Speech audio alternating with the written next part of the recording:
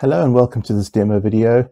Before we get started, I'd just like to explain to you a few things which will relate to all of the basic range spreadsheets. Number one, there is a key on the intro and setup tab of all of the spreadsheets showing what the different color headers mean. The blue headers mean that the cell's formulated, so it's locked and you can't change it. The yellow headers are where you can input data. And occasionally there might be some gray headers, which is just a different kind of data input, but we'll include instructions as and when that happens. The other thing that you can be aware of is there are ways in which you can damage the spreadsheet. So please do take a look at the link where you see this image, which will take you to a web page to show you how to better preserve your spreadsheet. Please feel free to keep a blank version of the spreadsheet somewhere, so that if you do mess up a spreadsheet that you're using, you can in fact just open a new one, a blank one. And some of the spreadsheets only last for a year, and then you've got a blank one to start the following year. So do keep a blank copy as a backup somewhere. And lastly, wherever you see this image, you can click on it. It'll take you back to the store where you purchased this product to see if you've got anything, any more products.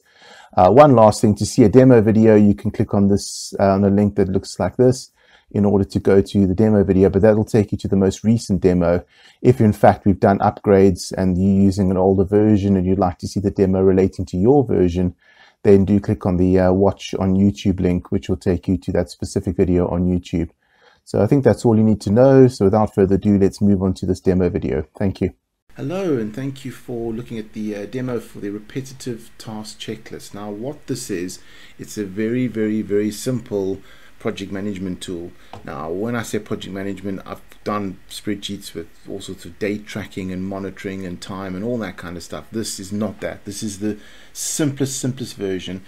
And the reason why I've made this one is because very often in business you have those tasks that you need to do that maybe have 5 or 6 different aspects to it that you need to do in order to achieve it. Nothing difficult. Think, for example, when I upload the new products to the website, the new spreadsheets I've made, I need to obviously make a demo video like I'm doing now. I need to make the image, upload it, get the right downloads corrected, put the right links in the right places, all those type of things. And there's usually, well, I have a list of 25 things that I need to do in order to achieve that. Now those 25 things may not be difficult. I could probably do 5 or 6 of them in a few minutes, but they need to be done and they need to be remembered. So what this spreadsheet does is this forms a very simple list of things that you need to do in order to achieve something, and you can preset it up so that it's ready to go when you're ready to go. So let me show you how it works. Here I've got some types. There'll be up to 5 types that you can do. The reason why I've got types is just that you can kind of pre-program it for each of those 5 types, so which tasks you'll need for which ones. So for argument's sake, if I've got say 3 different kinds of products that I'll upload, from 3 different ranges, there might be a slightly different routine for each of those 3. So some of the tasks may not be relevant for some of the options. So you can select up to 5 options. You can put whatever names you want there. And then when you click on the task progression, you'll see here, you can, when you do a project, you can put I've got product, you can put the project name in here. You can put the project name in, and then you can select which of those types it is.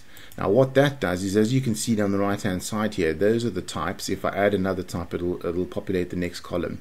You can then come and select which of these tasks apply to which type. So you type in the tasks here, you just type in literally just something, just a short line so you know what it is that you need to do, and then this is the done column when it's complete, and then you simply tick which of these tasks are applicable to which of those types. So if you've only got one type and that's one you run every time, that's fine. You only need one. You don't even need to populate this column. Everything can just be ticks. Just put ticks everywhere. You don't have any crosses. The crosses mean that this task doesn't apply to that product. If I come and change it and go, actually I'd like to do that task please, all of a sudden that one doesn't apply. So you can pre-program up to 5 different 5 different tasks or projects that include these same steps. Input all the tasks down the left hand side here, and then the last 2 columns are these 2 here, which the weight is merely a number to indicate how long does that task take.